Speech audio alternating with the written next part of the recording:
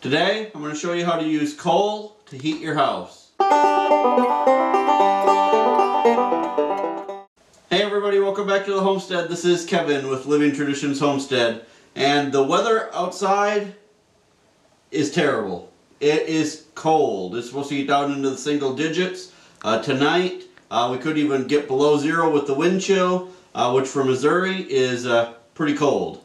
And it's supposed to stay that way for several days. So I thought that this would be the perfect opportunity to show you guys how to make a fire in your stove with coal and how to keep that going on these really cold days.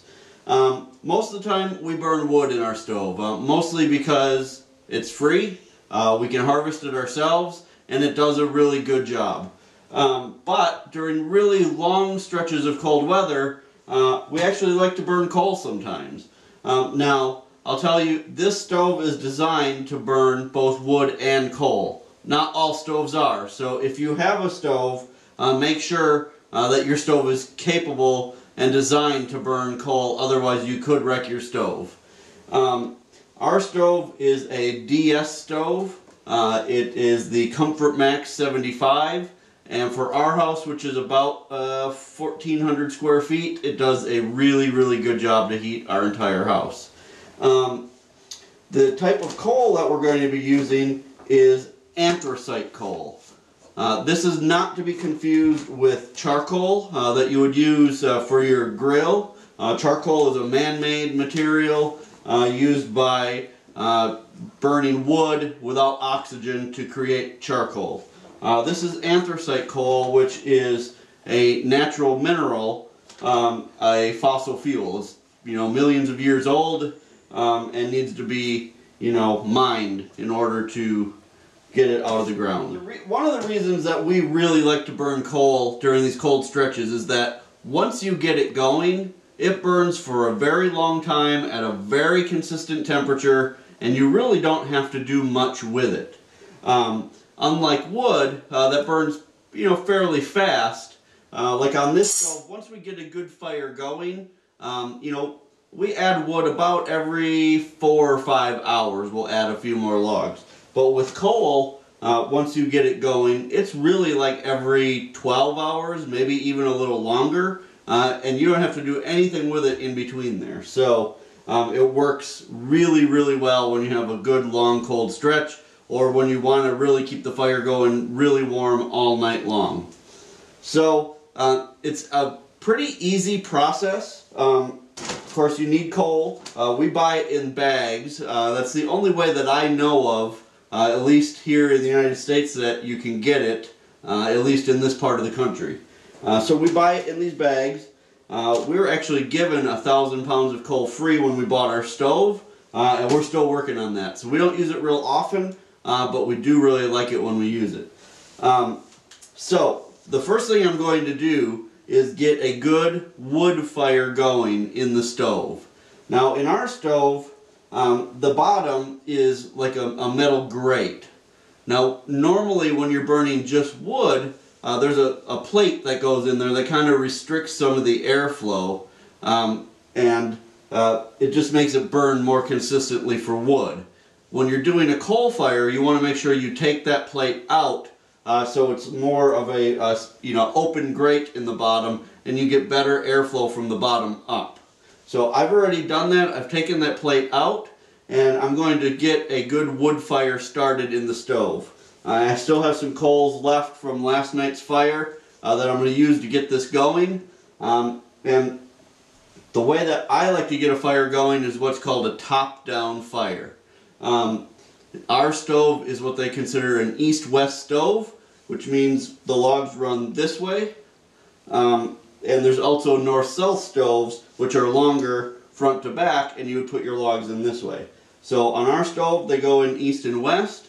So I'll put 2 or 3 big logs, in the bottom of the stove, put my old coals on top, and then a little bit of kindling to get a fire going on top of those logs. And that will burn down, and it'll make a nice bed of wood coals on the bottom of the stove. Once I get that going, I'll show it to you, and I'll show you the next step after that, which will be starting to add the coal to the fire. Okay, so you can see I have my logs in. I have my fire started on top of the logs, and we're going to let this burn now for probably a good hour, hour and a half before we start adding any coal. We want this wood to burn down into a nice bed of coals before we start adding our actual coal. So you want to make sure you have all of your baffles open so you have good airflow. And again, we're just going to let this burn down for, you know, anywhere from an hour to 2 hours, depending on how quickly the wood is that you have. So I'm going to shut the door, and we're going to let this get started as a fire, and I'll come back and show you the next step when we get ready to add some coal. Okay, so my wood fire is going really well. There's already a pretty good bed of coals down in the bottom.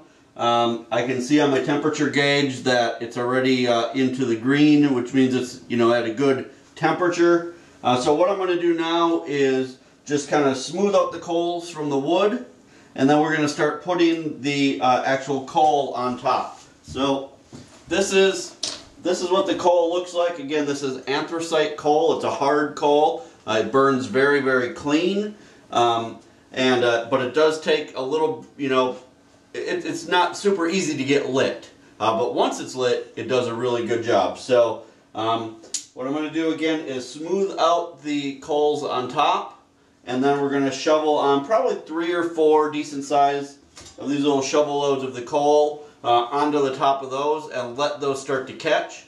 And we'll add more coal about every 20 to 30 minutes until we have a good bed of coal in the stove. Okay, so you can see there's a good bed of coals here on top, and my bigger logs are really starting to catch, so that's good. Now, again, I'm just going to smooth those out on top, and then I'm going to take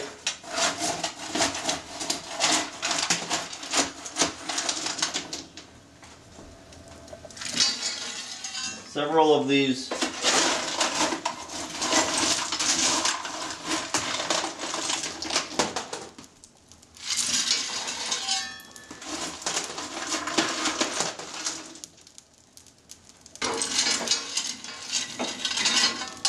So that's about good. I don't want to put so much in that it gets smothered out. So I'm going to put that in for now. That's 3 shovel loads. And we're just going to shut it up, and we're going to let that start to catch. Now you'll notice when it starts to catch, you'll start to see like a real blue kind of flame. And that's exactly what you want. Once we see that going good, we'll add more, and then we'll just keep adding more and more until the entire wood stove is filled up on the bottom with a good bed of probably, I don't know, 5 to 6 inches of coal on the bottom, and that will keep us going for a good 12 hours. It'll probably take in total about 2 40-pound bags to get that initial bed of coals going on the bottom. Okay, so it's been about 30 minutes, and the initial coal that I put in has caught, and it's burning pretty good. So I'm going to put more coal in now. I'm going to spread out what's in there, and then I'm going to put more coal on top. This time I'm going to put quite a bit more in. I'm going to cover up, you know, quite a bit of the bottom with a good layer of coal, and we're going to get that going. And then again, in about 30 minutes, if that is caught, we will do this all over again.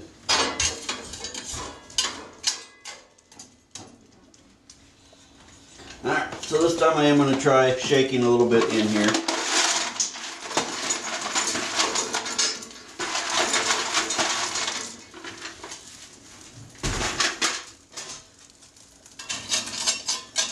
And again, we'll put a pretty good layer down on the bottom now.